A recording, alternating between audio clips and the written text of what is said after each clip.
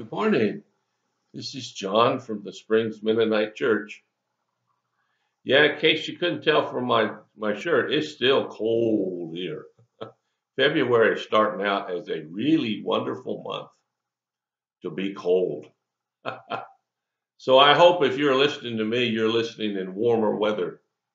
Ours will pick up. We're actually going to get out of the 20s sometime in the next week or so. That would be nice. But I want to continue on my trek through Proverbs. And today I want to look at one in the 19th chapter. Now, this is a really, really interesting proverb, and it has so much wisdom in it that you and I really could benefit from, I think. So let's listen to it. Chapter 19, verse 3. People ruin their lives by their own foolishness, and then are angry at the Lord. Wow. People ruin their lives by their own foolishness. I know a lot of people think that their lives have been ruined by somebody else. They cheated me on this and it ruined everything. Or they told lies about me and it ruined everything. And it's easy to blame someone else when we mess up our lives. It's actually easier to do that than to look at our own selves. See, nobody wants to admit that they're at fault. Now, there are some people who go through life, psychologists call them narcissists, who think they never do anything wrong. Everything is always somebody else's fault. And if you've ever been around one or you know one, oh gosh, are they difficult people to try to deal with. So if you find one, just run away. Don't even waste your time trying. It's not going to help. Believe me, I've had a lot of experience in that one. But it says here that people ruin their lives by their own foolishness. Now, I've made a lot of mistakes in life. I'm sure I'm not the only one. And I don't think I've finished making mistakes. I'll make more. But when I look back over it, almost every mistake, I did it. Nobody made me do it. Nobody forced me to do it. Nobody encouraged me to do it. I chose to do the wrong thing. Now, I give you this crazy example. When I was coming out of college, I had 4 offers to complete a PhD in biochemistry. The best offer I had was full tuition and enough money to live on uh, while I got my degree. The best offer I got was full tuition and whatever amount of money I wanted to come study there. And those 4 offers, man, they were good. But in the end, I turned them all down. Now, when I looked back, I finished my PhD 20 years later in a different subject. When I looked back and I thought, I could have finished my education 20 years earlier if I had just gone to one of those programs. That was my choice. I didn't do that. Now, at the time, I thought I was making a good decision. I don't know whether I was or not. I really liked biochemistry. I was good at it. It was fun.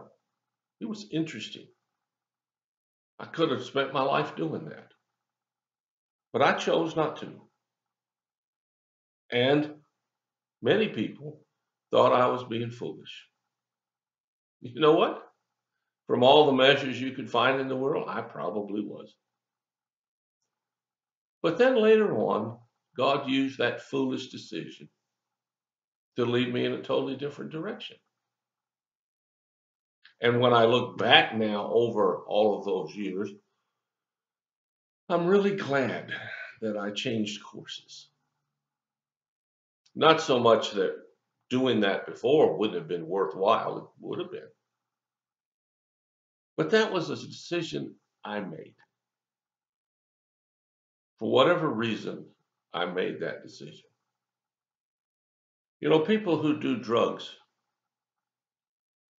they choose to take the drugs. They ruin their lives. I know. I've got a lot of experience dealing with people who've made that choice.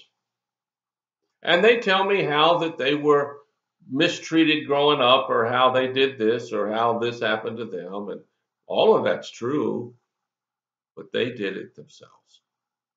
Now, it's one thing to recognize that I made the mistake, but Proverbs says something else here. He says, and then after doing something foolish, then they're angry at God.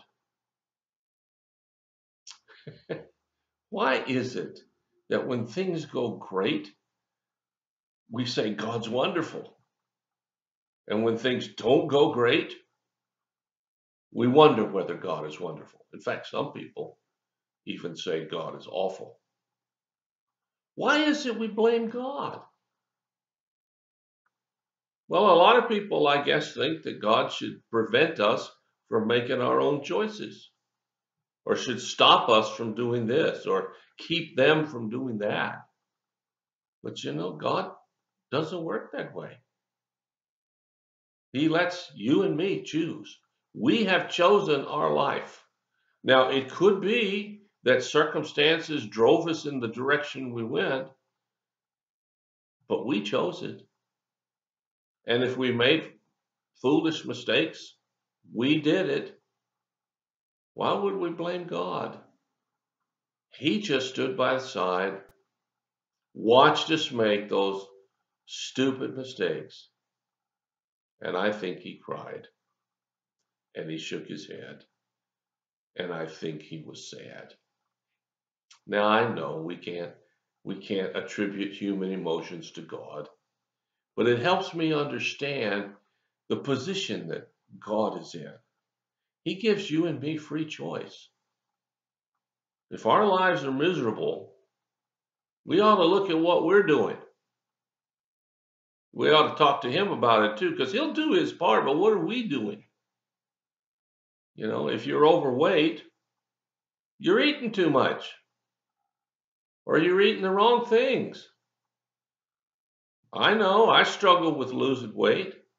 I understand how difficult that can be. I also understand how easy it is to blame someone else, but I'm the one that chooses to eat whatever I eat.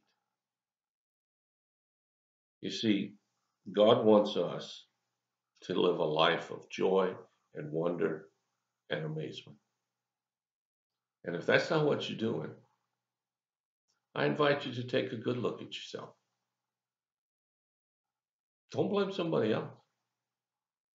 Take a good look at yourself, because God wants better for you. I guarantee it. Well, thanks for listening. Hope you have a wonderful day, wonderful rest of the week. I'll be back again tomorrow and talk some more about Proverbs. God bless you. Thanks for listening. I'll talk to you again.